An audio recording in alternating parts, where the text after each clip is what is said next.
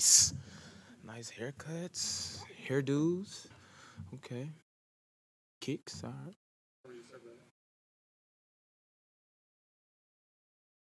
right. What's the vibe like, going into this camp, I guess, compared to the past one since you've been around the longest out of all of them? Um. Well, everybody's just getting in, so I can't really feel the vibe right now. But I feel great, so I can answer that.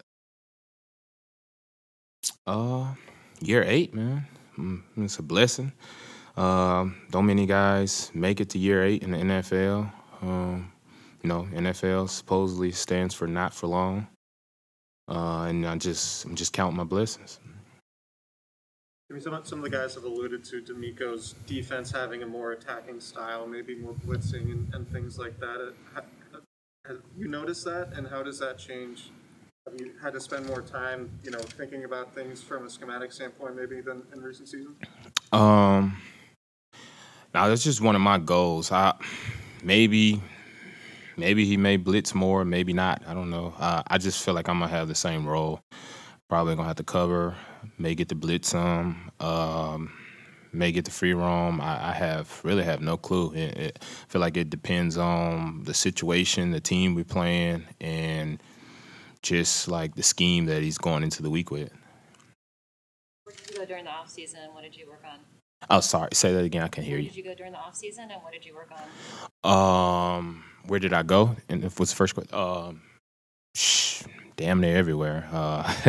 No, but I was in Texas, and I really worked on catching the ball. Even though I didn't get too many opportunities, I'm not finna just say my hands are made of stone. But I just work on catching the ball and just conditioning and my footwork. Just trying to get prepared for covering. I feel like that's the main thing that I worked on. Do you have a goal for takeaways this season? I have a goal every year until I realize I'm not going to, meet that goal.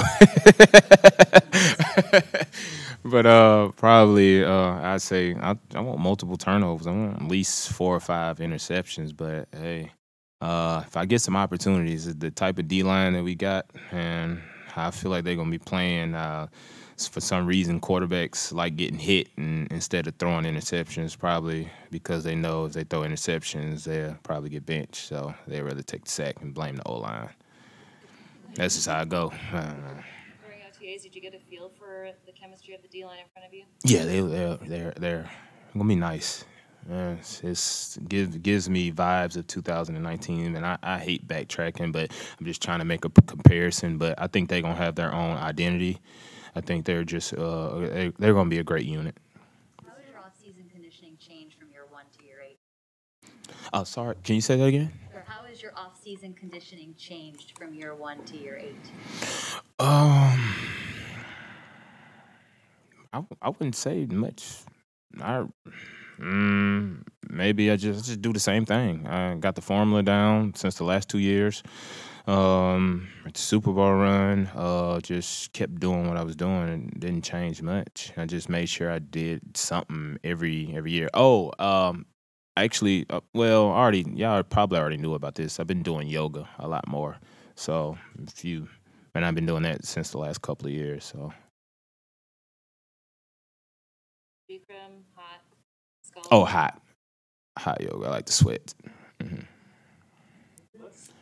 Going through like last year with coming off the Super Bowl, and then the season you had last year, do you sense, was there a different mindset in the off-season program heading into training camp? Like, is there something that you could really feel like it feels different this year than it did a year ago?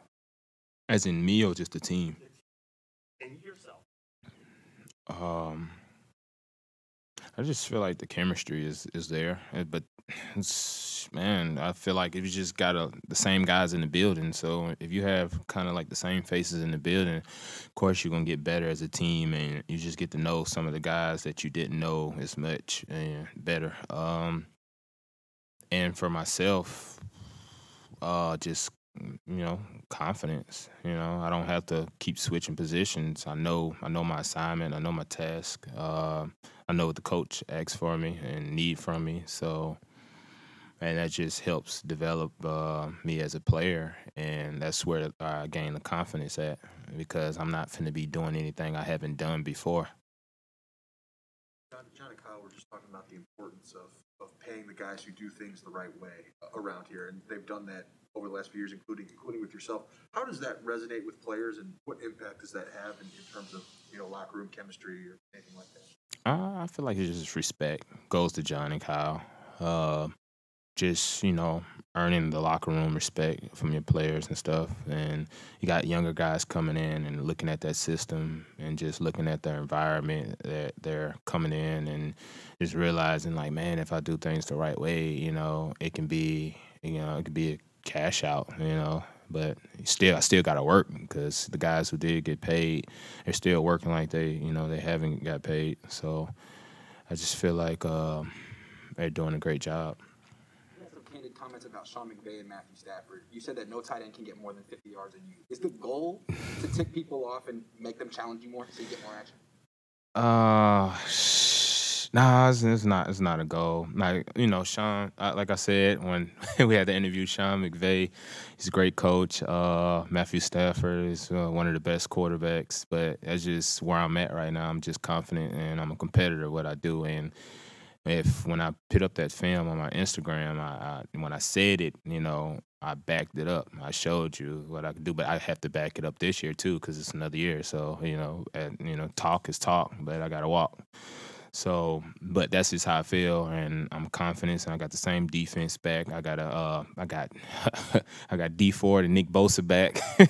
So, and we didn't have them last year. So that just tell you right there, I was covering well. We were covering great because when I put those clips up, if you didn't pay attention just to me. You looked at JV, you looked at KK, you looked at E-Man, Kwasi when he was in coverage, like everybody had tight coverage.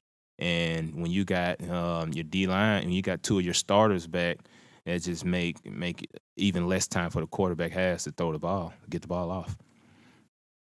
Spoken with Richard Sherman, and do you know if any of your teammates have, and just how have you guys talked about it, and if so, what have those conversations been like? I think Richard Sherman, I reached out to him, told him I love him and hope everything's going great. And the incident, but he just reached out back to me not too long ago and just told me he loved me and everything's fine. And that's about it. All right. Thank you. Y'all have a nice day.